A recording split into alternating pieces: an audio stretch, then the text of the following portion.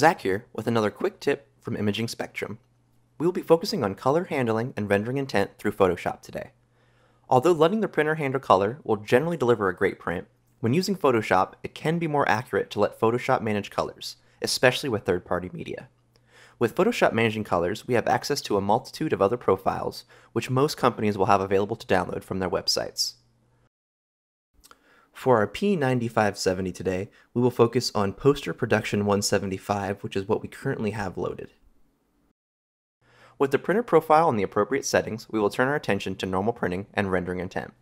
Rendering intent is just that, how Photoshop will process your colors to achieve a desired print. More often than not, we will be in perceptual mode, which is great for photographs and most prints, as it will take out-of-gamut colors and shift them to the closest in-gamut color the printer can reproduce. This will also keep the relationship between the colors equal, as it will shift in-gamut colors and maintain the relationship throughout the image, allowing for a more accurate print to what you see on screen, and is the best rendering intent for transitional tones and gradients.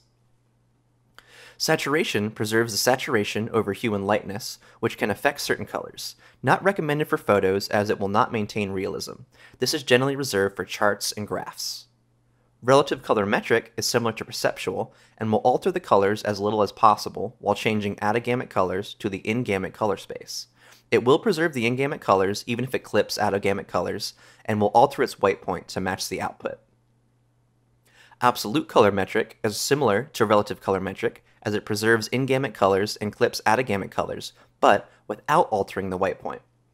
This is another that will not often be used as it can lead to color shift, which is not great for maintaining realism as it will not compensate for the white point of the output. Also, with black point compensation checked, Photoshop will map the black point of an input profile to that of the output profile, which ultimately will preserve detail in the shadows. Last is Mast Print colors to get a soft proof of what to expect from your print. These settings should get you where you need to be for extremely accurate and gorgeous prints. Of course, if you have any questions, don't hesitate to call or visit the Imaging Spectrum website for more details. Talk to you soon.